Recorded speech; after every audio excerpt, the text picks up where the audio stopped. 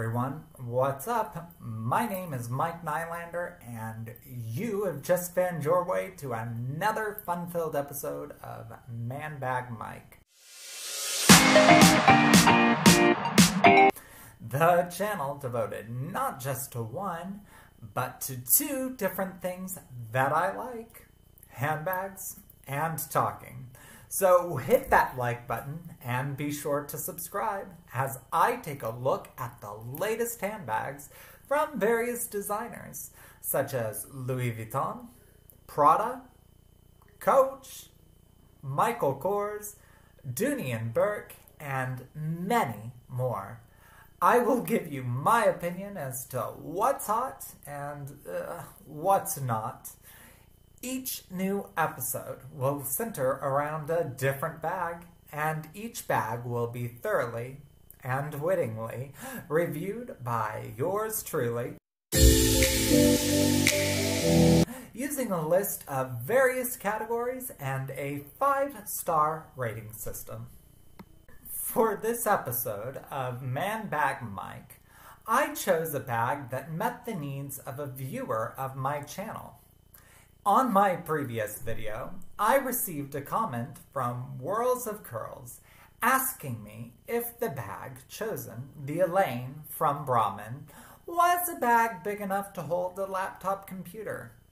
And while I had to say that it was not, this led me to realize that a laptop is something that we all have. You know, it kind of took me a while there. And that it is something that we all carry around with us, if not daily, then at least from time to time.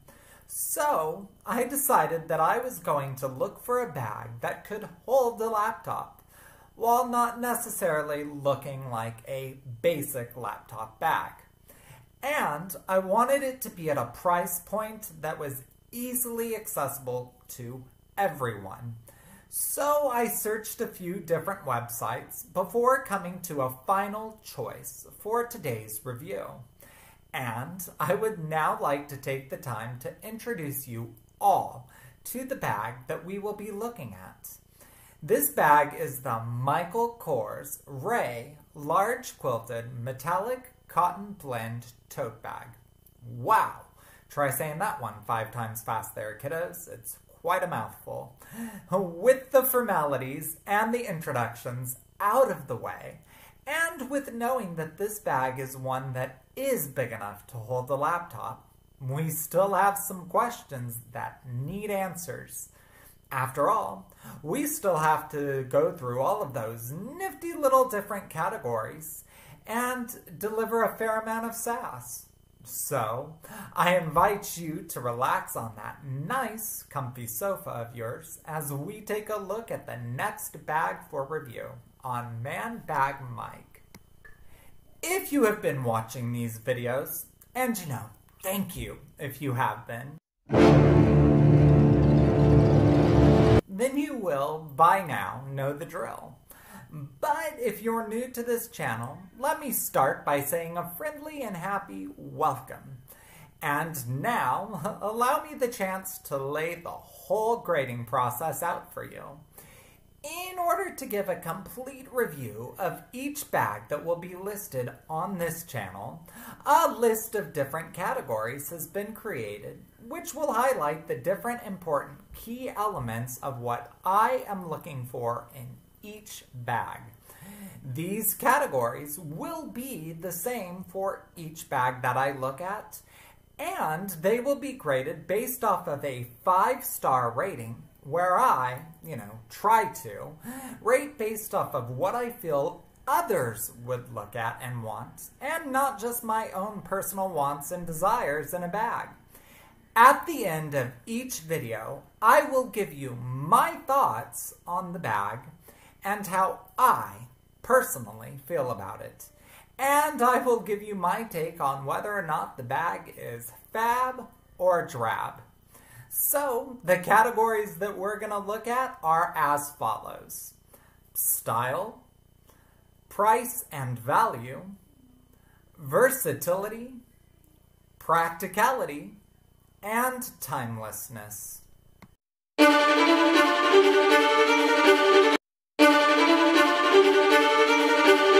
The first category that we're going to look at is the category of style. When I chose to review this bag, I did so because it was different from so many of the other totes that are available.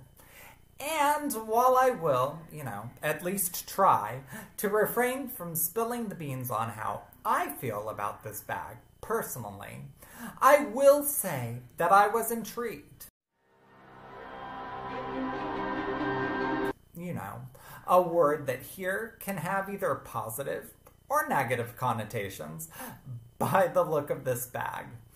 The color of this bag and the cotton polyurethane blend of the material have created a bag that is metallic in nature and has a very unique and nice shine to it that will instantly draw attention. But the eye-grabbing does not stop there, boys and girls. No way. Because this bag is one that is definitely gonna grab some attention. And it has some pizzazz, though maybe not in your typical way. It also manages to have this utilitarian edginess to it thanks to the bungee drawstring that it has. This makes the bag stand out in a whole new and different kind of way. The bag does boast a rather large MK monogram surrounded by a circle, but this is the only logo on the exterior. So, even though the initials are large, they are not splashed across the entire bag, which some people will love and appreciate. Furthermore, the quilting of this bag in horizontal rows adds a type of style to the bag, while also serving to add just a little bit of extra strength to the bag itself. The bag has handles that are made out of the same type of fabric as the rest of the bag. It also has gold-toned hardware, which perfectly complements the rose gold fabric. And it has a crossbody strap in a beige tone that, while matching the bag, does seem a little bit off-putting in that it is not an exact color match. And honestly, I just can't help but think that they could have done a little bit better job at matching the color of the strap to that of the bag. However, all in all, this bag is, it's a fun bag. It has a good color to it, and it plays with the idea of quilting, but in a way that is far from your average quilted bag. So, 3.5 stars here, because I can see this bag appealing to some people, perhaps a little more than not, at least at first. But I will say that this is most definitely a bag that is not going to be everyone's cup of tea. So the second category that we will look at today is the category of price and value. And I will say that I gave a 3.5 star rating here. Honestly, were the price of this bag any higher, then this rating would have been considerably lower. But considering the low price point of this bag, I can say that it may almost be okay that this bag is a polyurethane cotton blend. I'm just going to say it. This is not a high-end fabric. The price point of this bag, at least at the time of this review, is $119 on the Michael Kors website. So it is definitely a bag that all can take advantage of, and I can appreciate that. It is definitely a good price point there. And again, this is the only reason why I'm not creating some big O stink over the fact that this bag is neither leather nor canvas or, hell, even nylon. So, Let's now look at some of the positive sides to this bag before we switch over and look at the negatives. This bag, as I already said in the style category, does have some nice gold-toned hardware to it, which I appreciate. And it has a bungee drawstring to cinch the bag. I'm quite honestly not sure that I would ever need to do that, but it's there nonetheless. And the quilting of this bag is something that I like. I will say the quilting is probably one of the nicest aspects to this bag. Also, again, there is the very good price point here. $119 for a bag this size is a good value. Now, there is the interior that is 100% polyester, and I don't like that. And once again, we are dealing with the fact that the exterior of this bag is a cotton polyurethane blend. Ugh. Just, the fabrics of this bag are just, they're not that luxe. They're not a good quality fabric. They're not. I'm gonna be honest. They're not all that. But, you know, again, one has to look at the price point and say that you're kind of getting what you pay for here. If it was any higher, I would definitely say these fabrics are just not worth it. But for that price point, you know, I can kind of justify it. Now, I am also going to look at the fact that I just cannot seem to overlook two other things that could have been done to this bag that neither one of them were. The bottom of the bag is what I'm looking at here, and I'm just very upset that the bottom of this bag offers no sort of protection at all. There is nothing that will keep this bag from getting damaged. There are no feet on this bag to keep it from actually getting damaged on the ground, and you know, there's no leather padding on the bottom at all either, which would also be a nice way to protect it.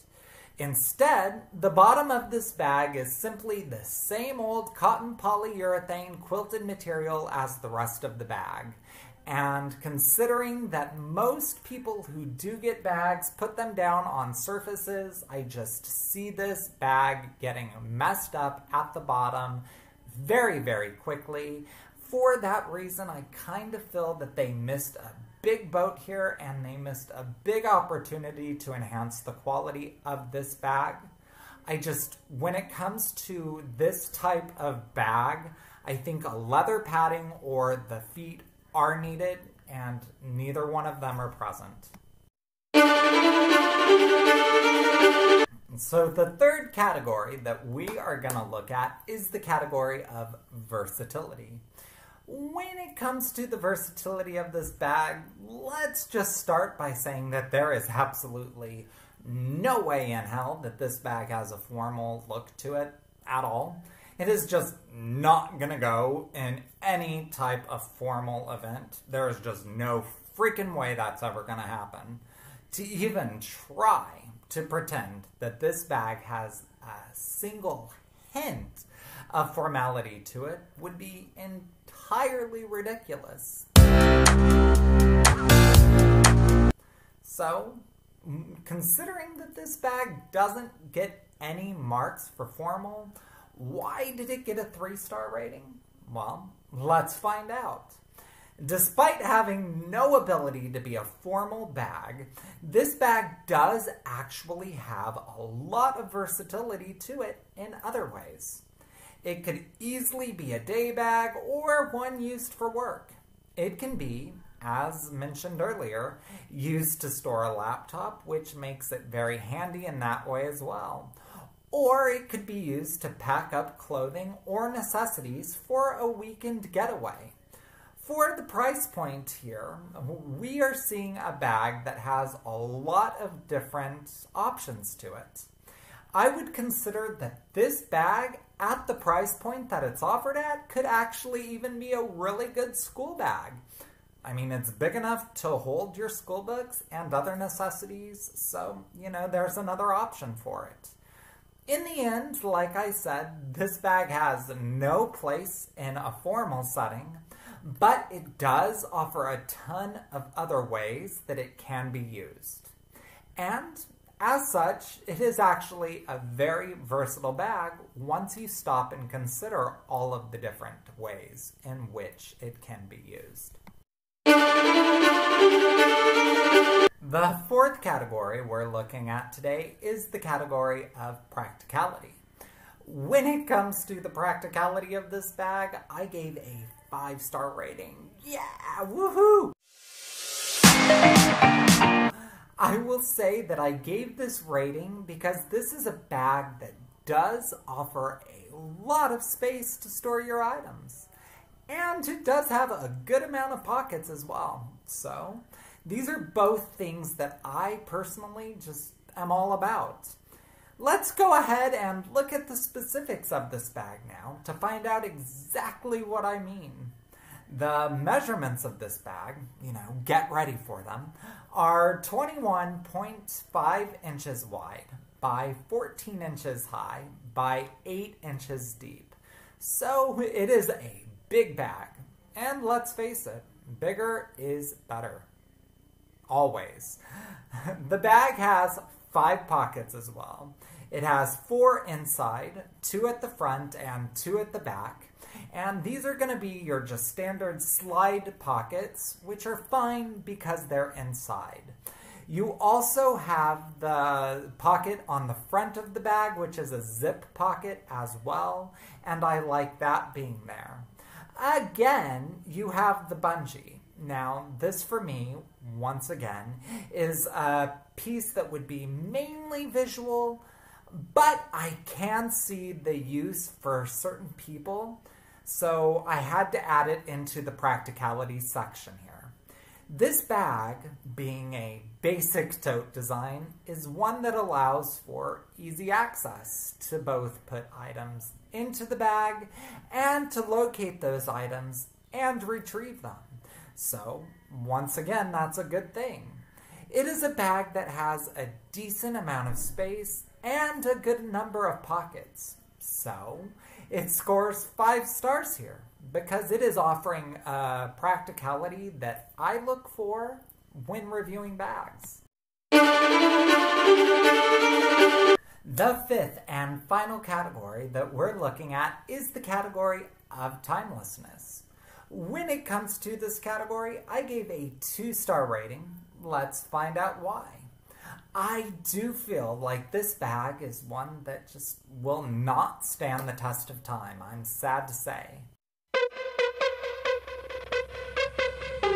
I feel like while it may be nice now, and while it may be a bag that you're initially drawn to purchasing because it is cute looking, it is a bag that will actually stylistically date itself rather quickly.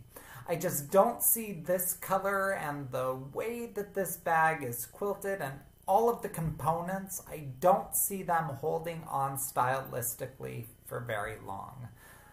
In the end, I can see one using this bag in the long term more out of a necessity because of the size of the bag and the fact that it does hold a lot of items rather than out of stylistic value. And that is another reason why it got rated so low here. More so, and I know that this goes back to the quality of the bag mentioned in price and value, but I'm going to mention it again here. I do feel like this is a bag that will become rather worn looking very quickly. Even if you do take good care of it, it's only a matter of time.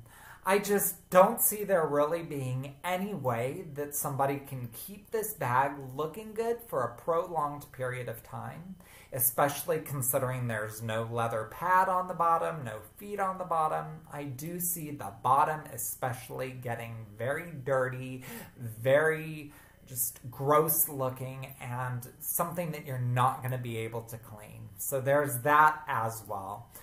it is with these things in my mind that I had to give it the rating of 2 stars, simply because I do not see the style being one that will keep, and I do see the quality of the bag actually setting it up to get dirty very quickly, which means that you're not going to want to use it for too long, because after it gets dirty, it's just going to lose whatever looks it had. We have drawn near to the end of another review, and another bag has been rated based off of my own personal standards. Lastly, it is time to share my feelings on this bag. And I will admit that for me personally, I find that I am, or should I say I was, initially very drawn to this bag. I actually liked the idea of this bag. I liked the rose gold. I liked the size and the shape of it. I liked the quilting. I thought it was a very nice bag when I initially looked at it. But the more that I had a chance to look at this bag while doing this review, the more that I came to see that what I liked about it was just surface value. So, when looking at this bag, I will say that it was merely a bag infatuation and not true bag love at all. This bag may present itself at first as perfect, but after a short-lived, albeit blissful relationship, I am sure that even I would want to kick it to the curb. In the end, at least I can say that I would have learned a lesson. This bag would show me what to avoid and what not to look for when selecting my next bag match. So, is this bag fab or drab? This is the first time that I am going to say that I am completely unable to fully identify this bag as being fab or drab. Rather, it is just, meh. It has a beauty to it that will hook one into making the purchase for sure. And if I'm being honest, it is a nice enough bag. But it is not a long-term bag. At the same time, it is not a terrible bag by any means. It is not a bag that I would call ugly. So it is a bag that rests in limbo for me, somewhere between the bliss of fab and the hellfire of drab. I don't know where to put it.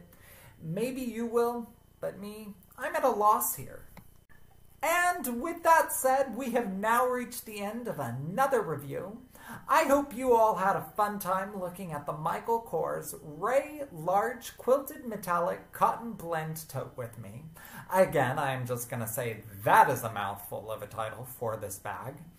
If so, please let me know by showing me some love and hitting those like and subscribe buttons.